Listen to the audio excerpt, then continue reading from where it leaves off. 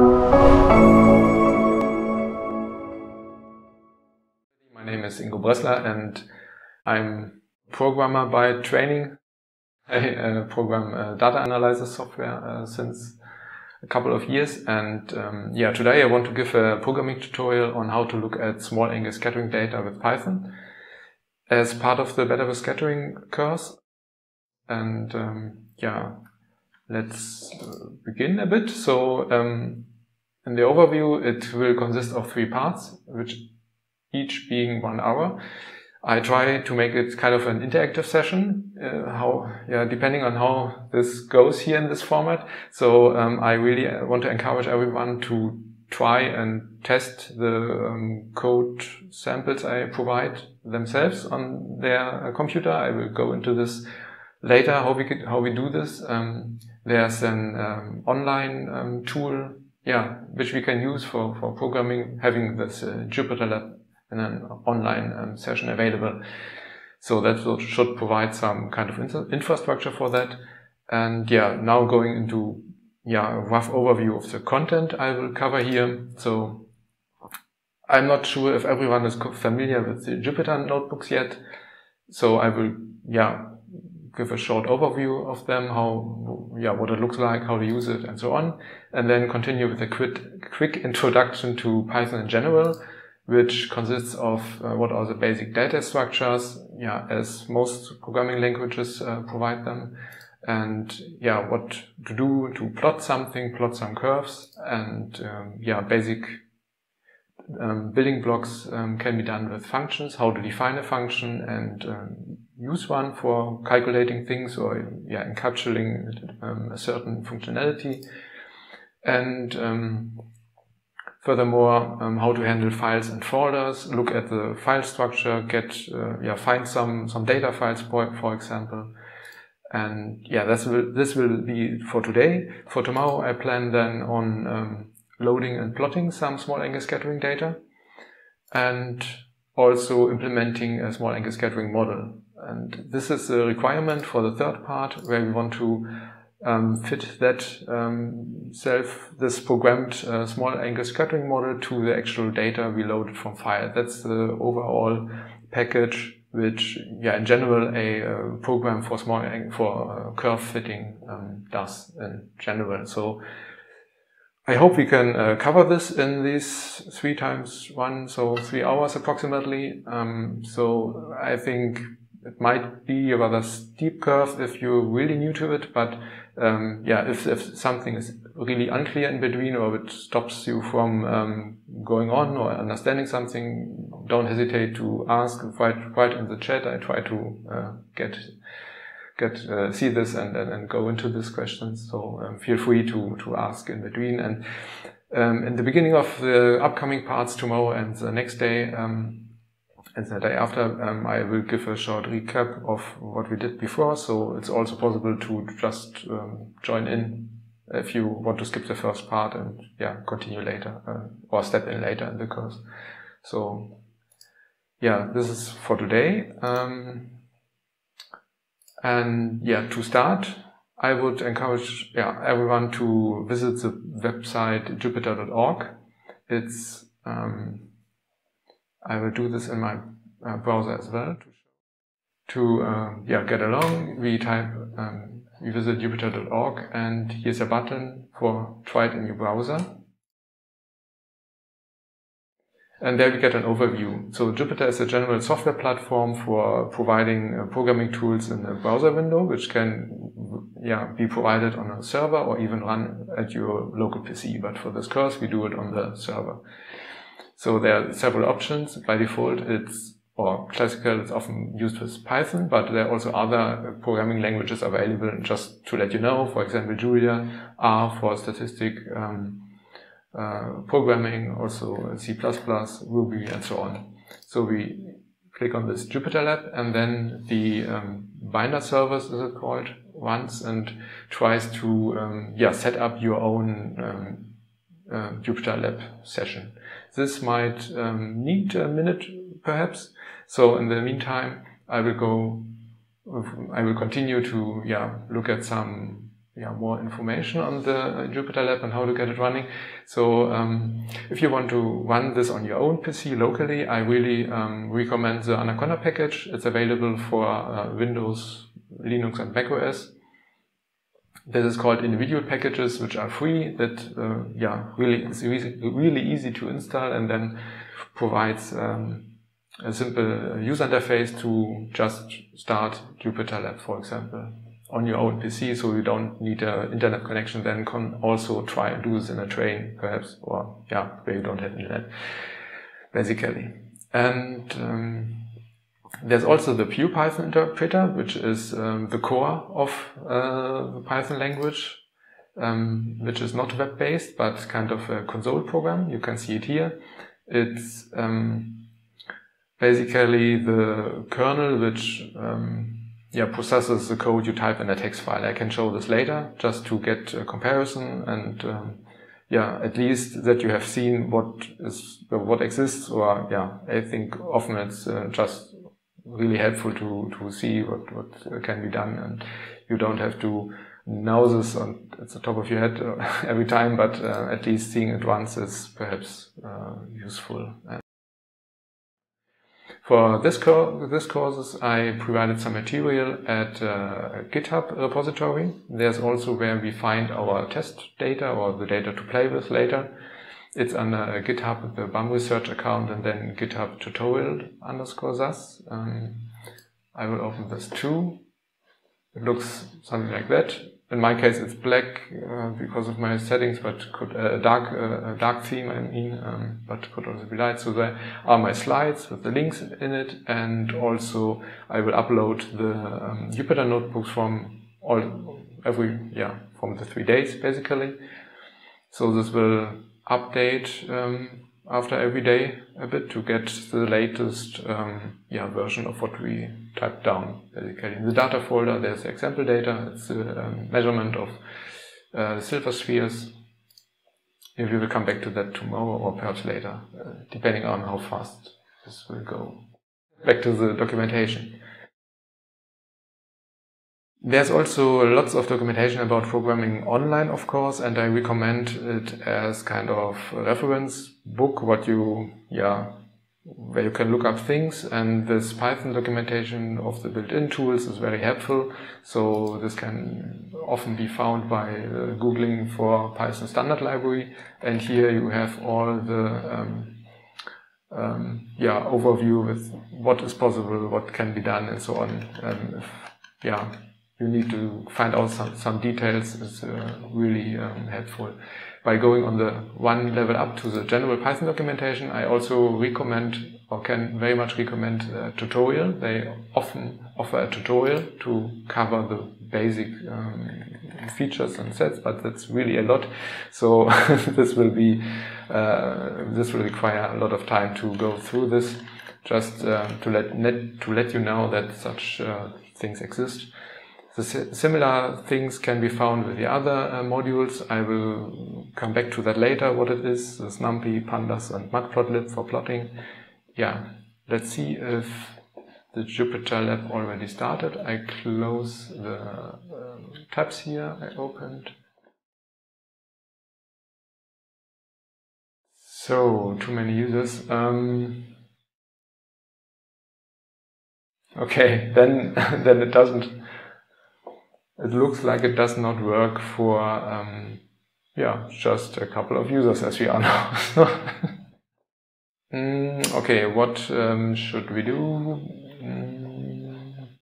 So an alternative would be, of course, to install this Anaconda package online, locally, but it's a bit too long for now. So if alone this installation needs perhaps 10 minutes, and that's a bit too much.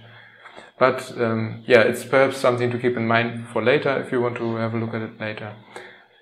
So what I did now here is this Colaboratory provided by Google. It's also some kind of, like this JupyterLab, but Google rebranded it. What I did basically was Googling for it, Colab, and then the first link, this address, Colab,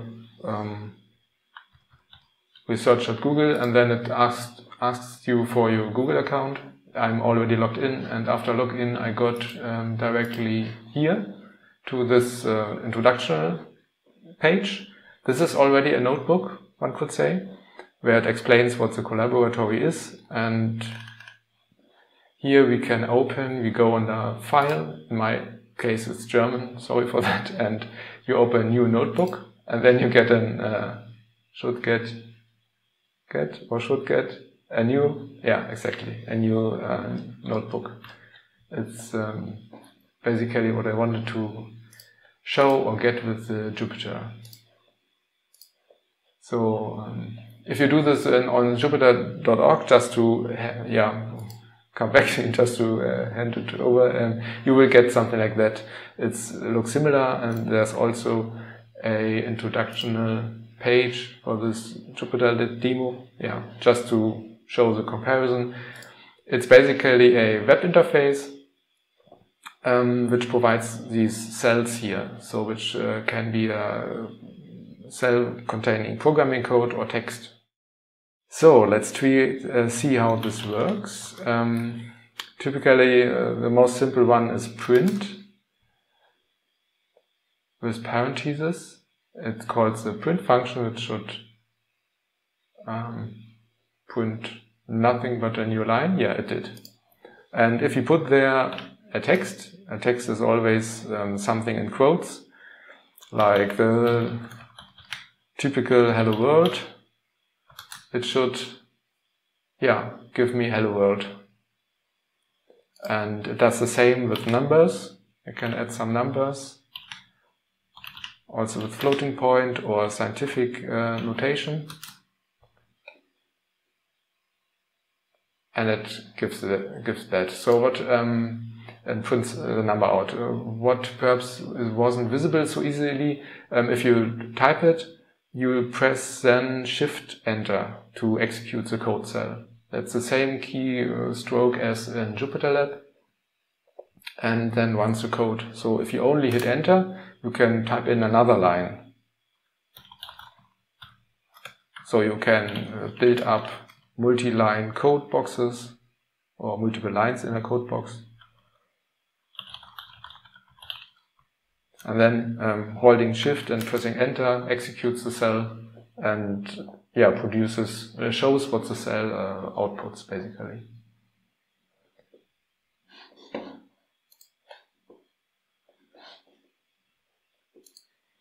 And these cells can also contain text. I hope it's the same here in Colab. Yeah. It kind of differentiates between code and text. So I can perhaps enter some markdown code and run this in the same way by pressing Shift Enter. Then it formats it nicely. This formatting is caused by the hash symbol, which indicates a header, a heading in the text, and then there's also italics by writing an asterisk mark before and after the word, and links like the bum.de link here is automatically detected and converted to a clickable link. And when pressing Shift Enter, it is formatted nicely and shown. And I am not sure. Typically, equations should also work. Let's see if Google supports it. Like Greek symbols. Yeah, seems so. Yeah. And then, for example, typing some special symbols from math, square root of 1/9 or something simple, and then it should, it does not format this. I forgot. So you need here, around the LaTeX code, this is what it is basically, you need these dollar signs, before and after to tell it that it's LaTeX, that it needs to run this code through a special interpreter, which renders the LaTeX and then shows the output here, so that it's converted to a graphic showing this square root symbol and the fraction. And in this way you can document all this code by typing text and links and provide equations with the stuff you program, and provide in this way the documentation of the code you enter here along with the code itself. So it's a really compact way of setting up some analysis code. And these cells I did not use, I can remove them by pressing here the trash bin symbol. This I need perhaps. So we had the hello world already, and what's perhaps important or good to know for later is also that in the hello world we have here in the first line 4 values. So the first one is a string enclosed by quotes, and the second one is a number and a floating point, and the last ones are 2 floating points. Those are data objects in Python with which have a different type each. So in some cases this matters. For example, when having arrays, if you have longer arrays of data, it's important, and there are also types to show there's also a method to show what type something is. So if I say, for example, type with parentheses and then type a string, it tells me it's a type string. This is important to know if you want to find out what this object what it can be done with, basically. So going back to my presentation, I had a link to the basic documentation of Python. I show this here again. So here is documentation of the types. This is where this comes in. If you have a type, for example, string, a text sequence, you can look it up here, what string supports, and all of this is object-oriented, so the string methods, the string object I had here, this text hello was a string object. It provides some functions and meaning some tools, what it can be done with. Here's it explained, and also a code box below showing always some examples how to use this. So a simple example would be if I type hello, it supports the function upper to turn this to uppercase. And there are many other helpful functions for this, just to show this, that this exists. And when we go on with data structures, I will come back to the types issues, because there are differences how the different types can be handled in different data structures. So now I want to continue with actual calculations. So typically this Python is an interpreted language, and you can put in these boxes, you can use those code boxes like a calculator, basically. If you type a general simple formula or even more complex formula, it just tries to calculate it and prints the output of the cell. In what's perhaps something specific to Python or to this syntax, if you perhaps want to make a power of something, so 3 to the power of 4, you can use, you have to use a double asterisk symbol to get the result. And here is also important to note that, I hope it's here also the case, only the last command, the output of the last command is shown at the end of the box. So I type a different formula, like 3 plus 4 multiplied by 5 or something like that, then I get only the result of the last statement. To get the result of the previous statement, I would have to use something like the print function again we had at the beginning. Oh, this is not complete. If I type only half of it, I could, no, yeah, it gives me already some kind of explanation for this print function if the cursor stays there.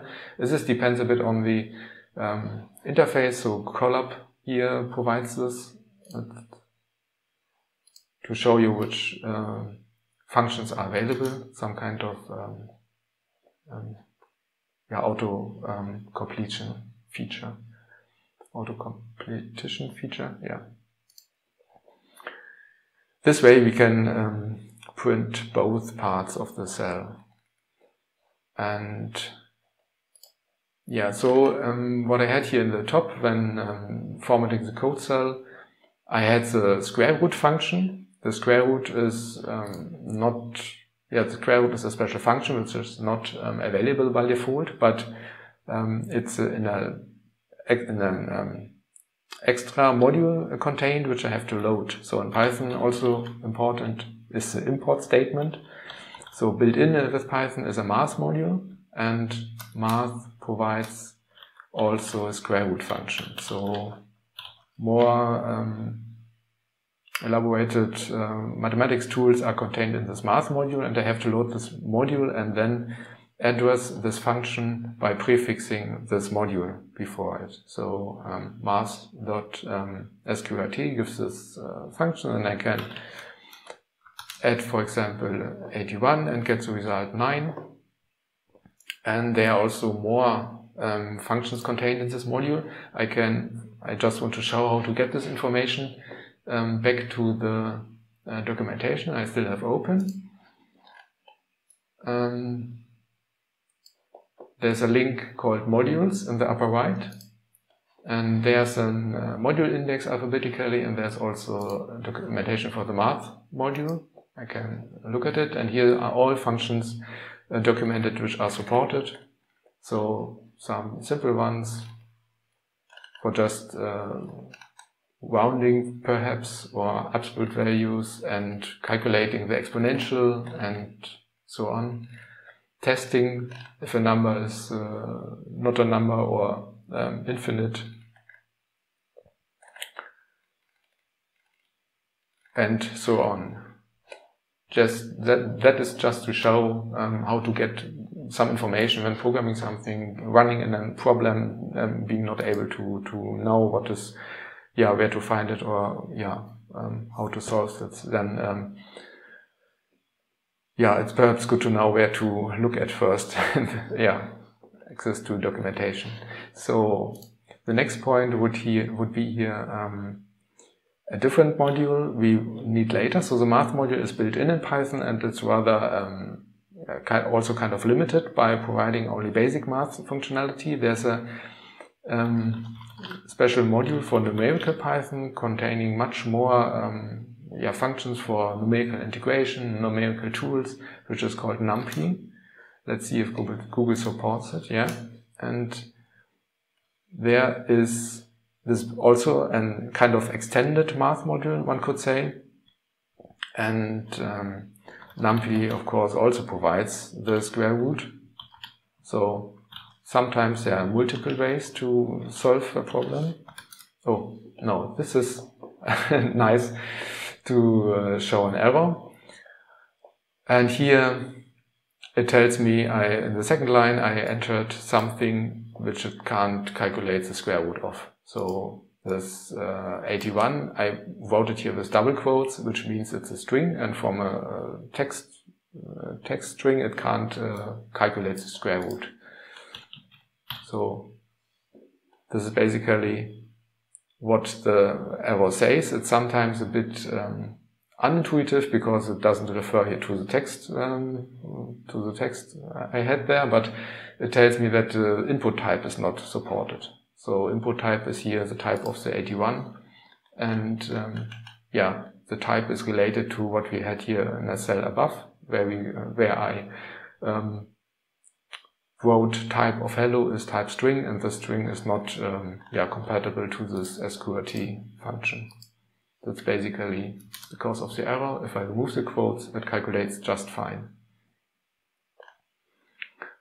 So from here we played only with numbers, and next would be, let's add a section head. So we now continue with lists and arrays. So a list in Python is, or just let me ask if anyone who wants to follow is following fine, could try this out, and yeah, it worked, or were there any problems? Okay.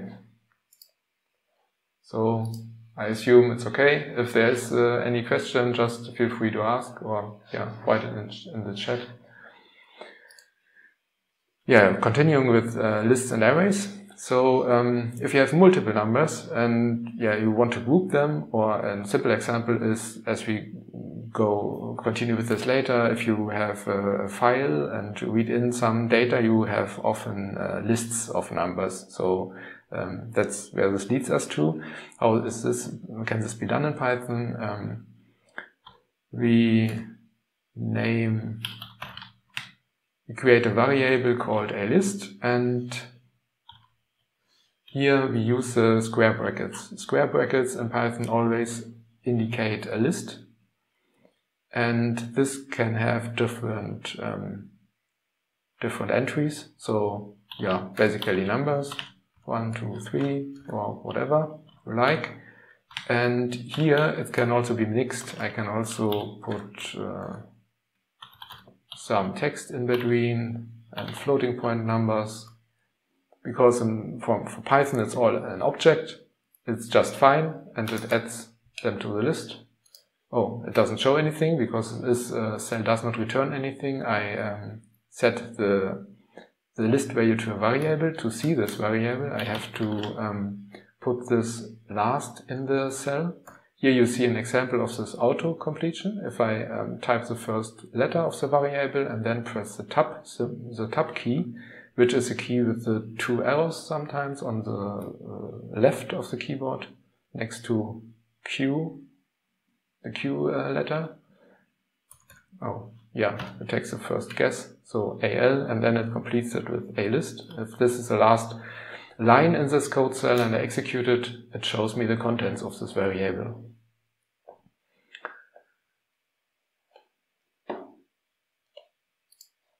So, in Python there are two types of kind of lists. Another one is also called tuple. So it's written like that, and it can have the same content but with non-square brackets but parentheses. And the only difference is here. Sometimes you will come across this. The difference is here that a tuple is later not modifiable anymore. So I haven't shown this here, but this is just to define it. You see that it also is output with parentheses instead of square brackets. But here after the list I can, for example, change individual values within the list. So if I add a new code cell in between, and let's say a list, I can index individual entries with square brackets. So let's say the second element, which is a 3 in my case, I want to make it a 7 or something. Then the numbering starts at 0 here. So the first one is 0, then 1, then 2, and so on. So if I output this, it gives me 3. It's a second element. That's kind of confusing, but nearly all, in a lot or 90% of programming languages, they often start with a 0 index for this arrays and lists. And but what I can do here with the list is modifying it, taking the first, writing a 7, or what did I have, a 7, and then, oh, it doesn't show it anymore, but I type list again, and then I see it was replaced with 7. With a tuple, this won't work. So if I do this here and tell it, replace the first one by a 7, it will certainly complain about it. And that's the core difference between them. Tuple is a bit lighter, it's less space, needs less memory, and it's faster sometimes. But so that you have seen it. And we're already near 5. So let's finish the list and arrays section.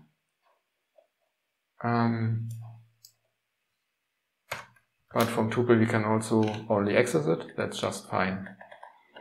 What I want to do next is numpy. We imported numpy already. Numpy supports something special, which is an array structure, which is a very fast array for a large amount of numbers.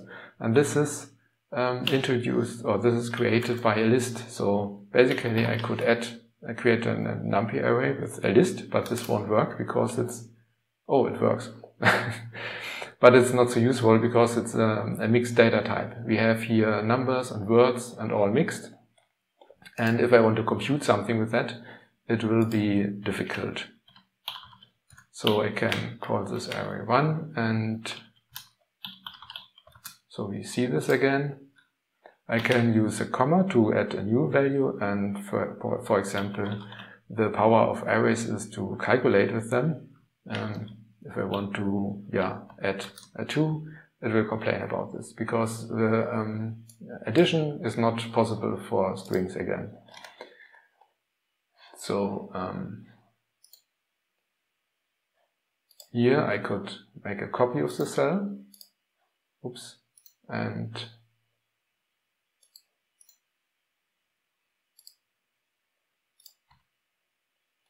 so perhaps possible to insert them. Here.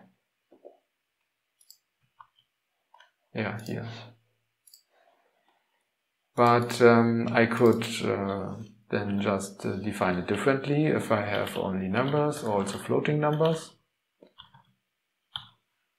Then this should work just fine.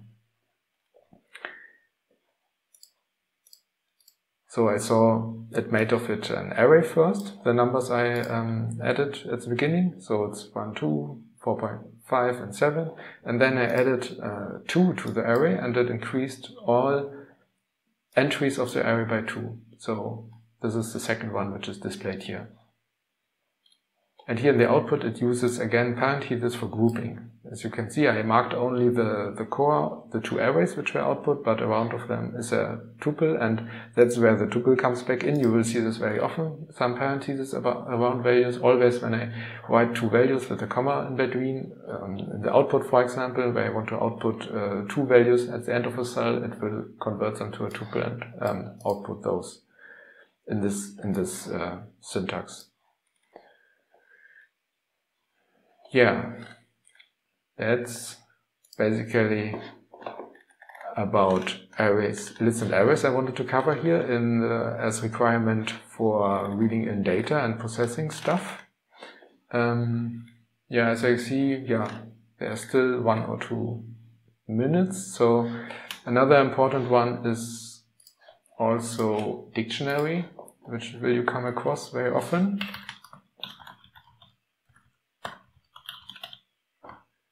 Called like that. I could add perhaps the Python type name. It's called dict. And what this looks like is something like, so I will call it only D. Here you use a different type of brackets, or it's curly brackets in the end. So in Python they use all kinds of brackets or parentheses, and it's also kind of an array, but like an associative one. You do not address the single elements by their index, but you can provide a name. So you can say literally the first one is 3, and then the second one, without second one is 3.14. And you can also use numbers for indexing. So you can say 23 is 42.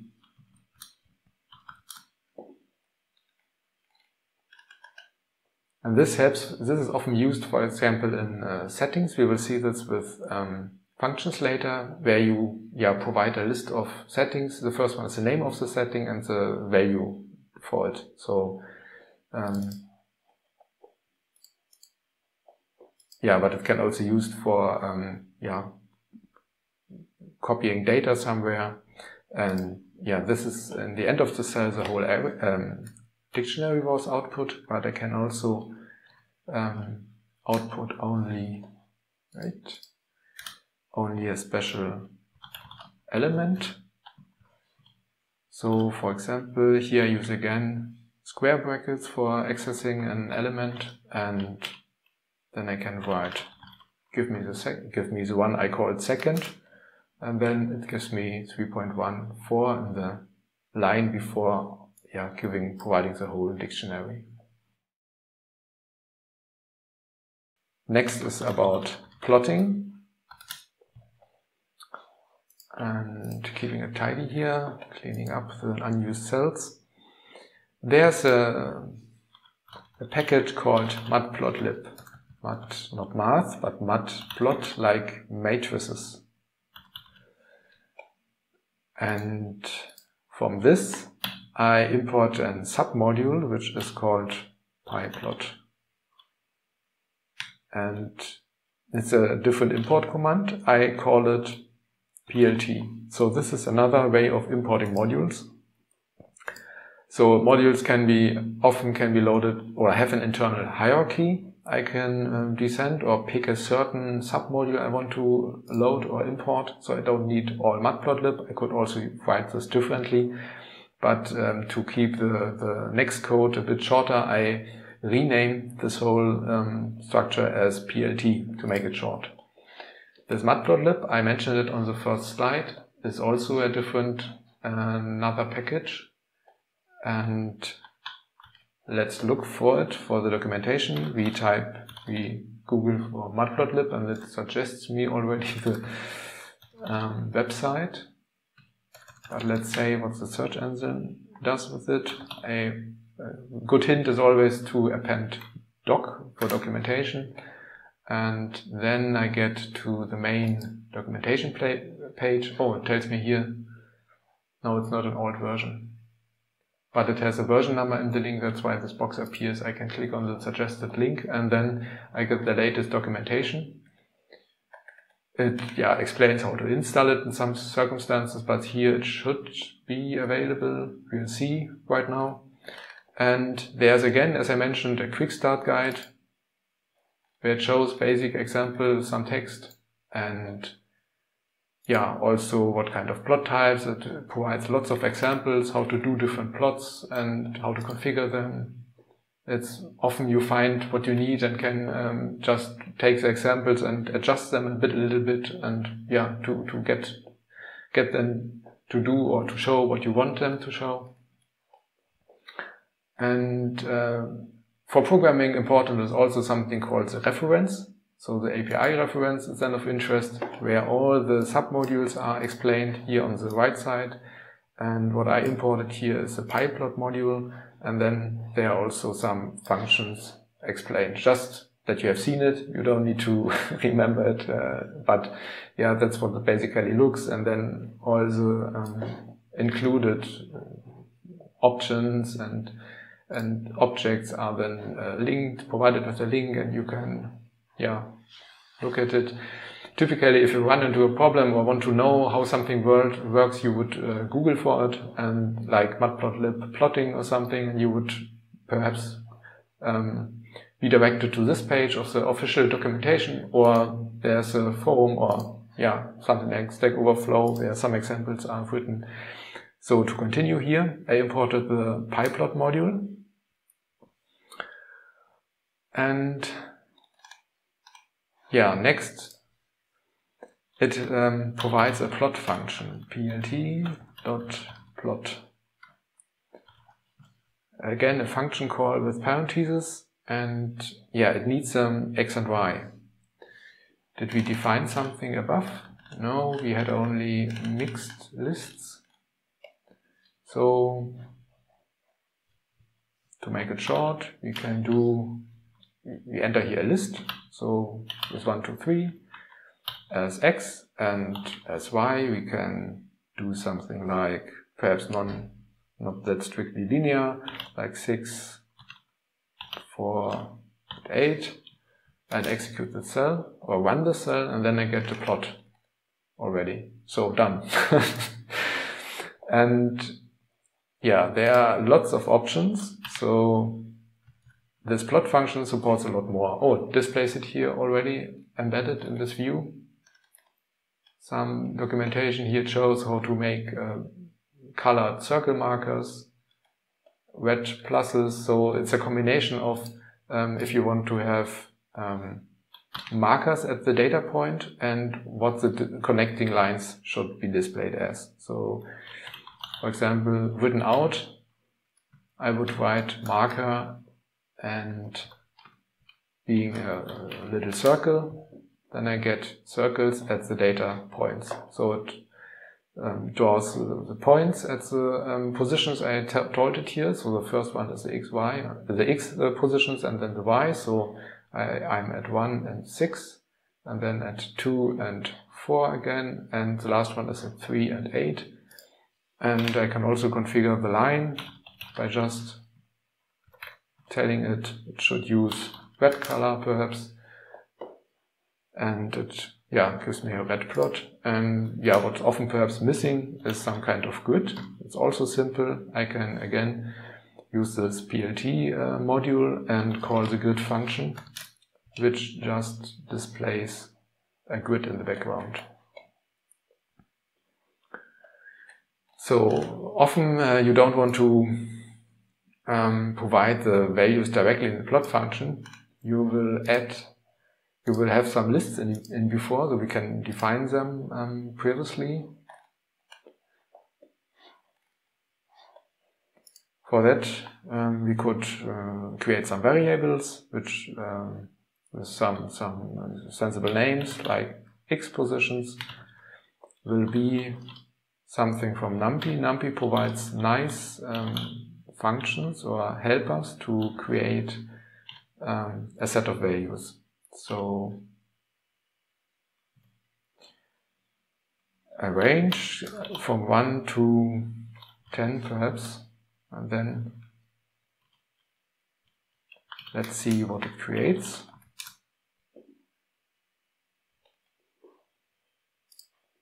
These steps, and for the y positions, I can, for the sake of example here, I can use a different function for creating, for generating some numbers. For example, linspace, which is doesn't provide some help. Start stop here, it gives some clues how the parameters, what the parameters say we need to provide.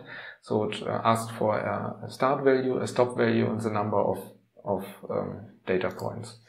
It's a bit different than from the A range before. So I give it like 4 and 9, and we need 9 values, because we have 9 at the before defined. Oh, it doesn't show it, so I can append this to the x position here, and then it's shown below. Here it automatically generated 9 numbers in the range between equally spaced. That's a word, that's a function name indicating linear spacing from 4 to 9, and this will be then my data I provide to the plot function. I can type this again. Plot x pose and y pose. Okay, that's a linear line was expected. And the shortcode we saw earlier in the documentation is the same what I did here with the circles. They are often some less intuitive shortcodes. It should be RO, which then just plots some numbers, some circles,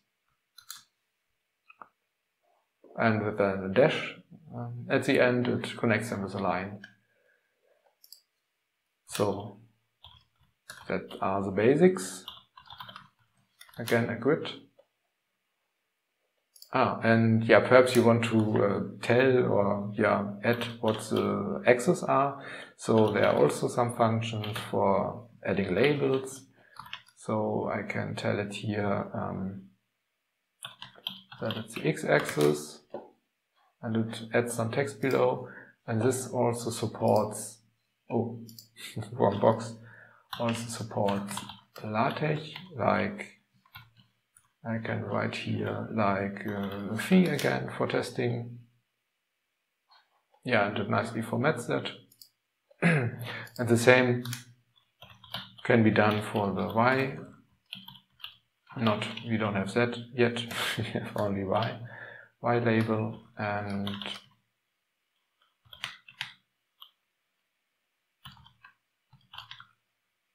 here we can do also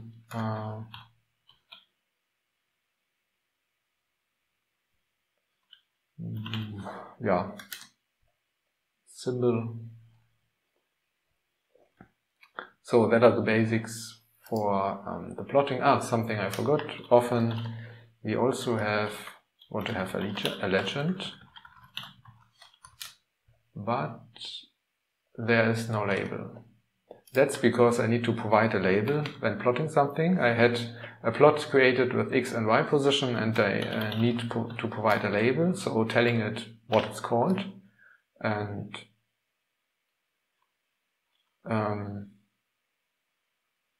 let's call it test data. And then it adds a legend with that label on it, so indicating that the red lines are test data. This makes more sense if you have if you plot something more. So I could copy this line from above and also plot this here and call it something else.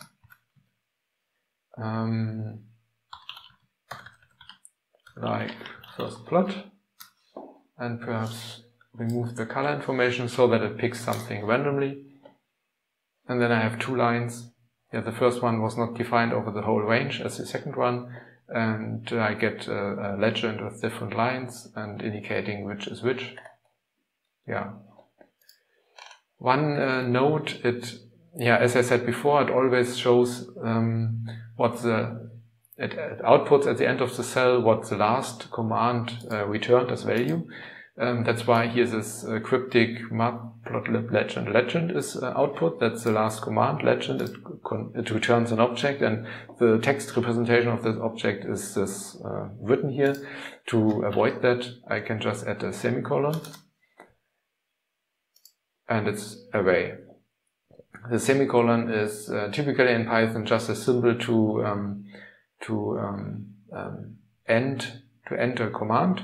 So after it, I could write the next command in one line, which I would discourage from, but just that you have seen this, it would be possible to concatenate different commands by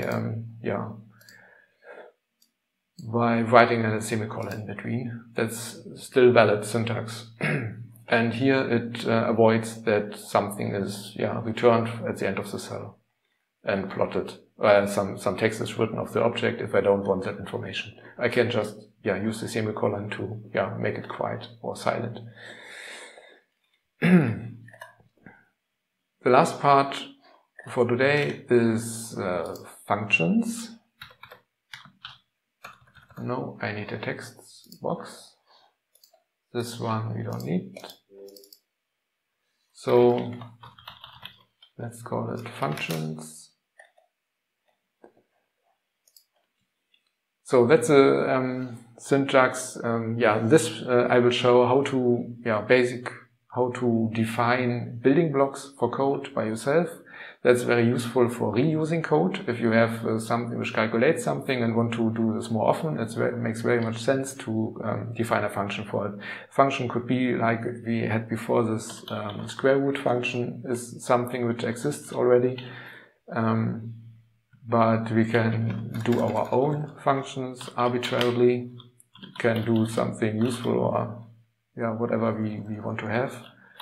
So I call it calc square. So the syntax is it correctly? The syntax is here, it always starts with the definition word, in short def, and a space, and then the name. Here it can have any word. I think it should not start with the number. And also upper and lowercase is to your choice. There are some conventions. So some people, if it consists of different words, like in this case, calc square, some people write it with an underscore between the words. Some write it with a camel case, it's called. So the first one is lowercase, but also intermediate words start with an uppercase. So that's kind of, as everyone likes it. But important is, I would recommend to keep it consistent. If you decide for something, choose a certain style, just keep the style all over, and switching styles in between some projects, it gets really difficult to read and to follow later on.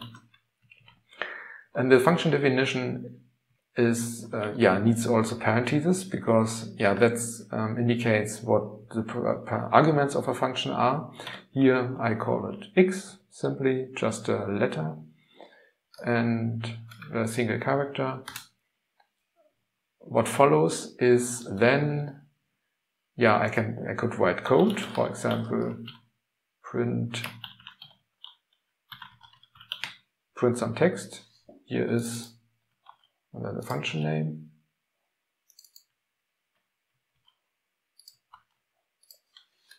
And if I execute or run this cell, nothing happens. So same as with defining variables, I would need to call this to see something. But I can't do it like that, because I defined it that it gets an argument. It needs an argument. Also, this argument is not used, but it's defined like that, and therefore it needs something, and then it gives out the text I told it to output. We can use the argument we provided here, for example, by writing it here at the second part in the print statement. Then I changed the function, and now it outputs also the value I provide. Then I change the value, it changes the output. I could also do some calculation in between them there. So in this case, outputting the value I provided it with, and add something, increase the value by 1.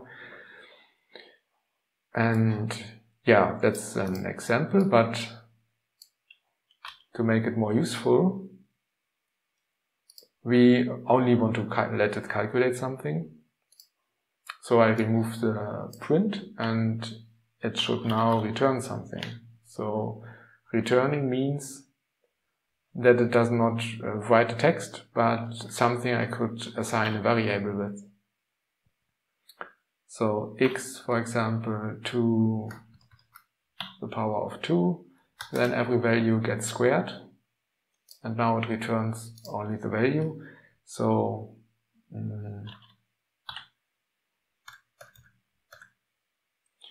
if I set this to the variable a, then the variable a contains that value. This is only possible with this return, or we need this return statement in order to let the function, it's called return, or give a value back, a value you can use somewhere, and store it in another variable.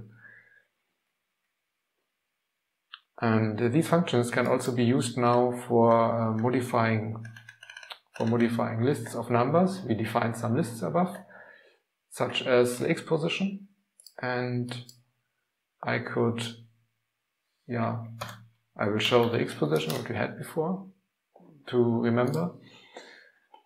And I can use this function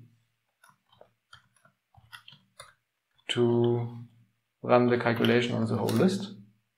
And then it returns the array with every item in it squared.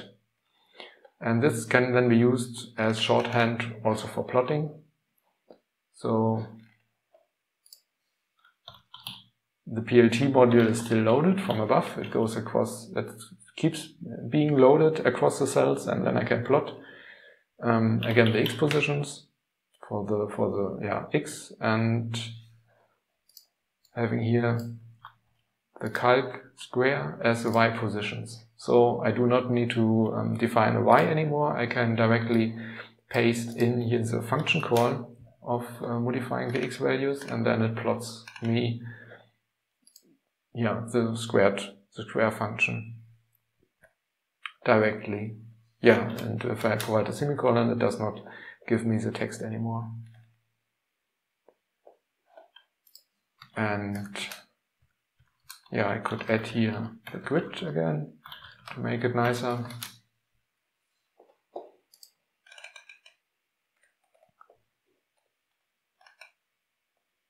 That's basically the basics for the functions I intended to show here today. And now we already reached the 5:30 time. And that's it basically. Tomorrow I would like to give a short recap and then continue with files and folders, how to look at the file system, and start with loading data from files and plotting them. Thank you very much for your attention.